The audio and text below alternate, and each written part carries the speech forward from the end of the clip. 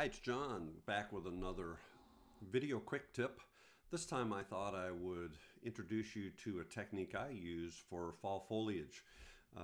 It's a product, Alien Skin Snap Art, that I'm a big fan of, and this is something I do quite frequently, especially with foliage images. So let's go into Photoshop. I'm going to go to Filter, Alien Skin Snap Art. There is no need to create a duplicate layer. Alien Skin will do that for us. On the left side of the Alien Skin interface, you'll see various categories, including pencil sketch and crayon and comics and colored pencil and pointillism and on and on and on. I tend to use impasto and oil paint. And you just open these up and you can see some of the presets that are there. So here is detailed in the oil paint, which looks beautiful, I think. The one I tend to default to is the detailed, at least for fall foliage, is detailed in the impasto. Let's investigate a little bit on the right. I'm not going to do much over here, but the canvas is onto something custom. I prefer it just to be transparent. And I don't know if you noticed, but that took away that texture that's inherent to that canvas. So I tend to turn that off.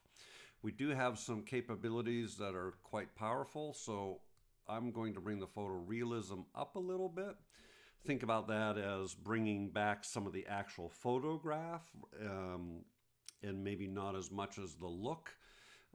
It's almost like an opacity slider, if you will, and then the paint thickness can get a little bit much on this particular preset, so I'm going to dial that paint thickness down.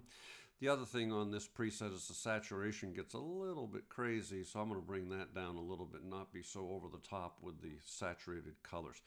Other than that, I'm not going to do a whole lot. You can go and look through these presets and see and refine them to your taste is the key. So I'm going to go ahead and hit apply to that, and let's see what we get here. It's going to, as I said, it's going to create its own layer, so there's no need to create a background layer or a duplicate copy, if you will. So there we go. I can turn that on and off.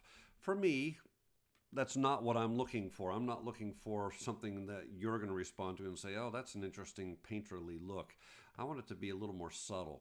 To do that, I'm going to go up here. This is the area where the opacity slider is, and right now it's set at 100%.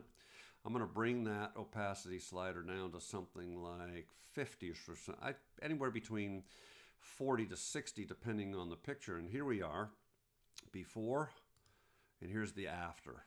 I just love what it does. It adds this softness to a scene that can sometimes look overly crunchy, is that the right word? Sometimes foliage just can look too detailed. Maybe that's the right word.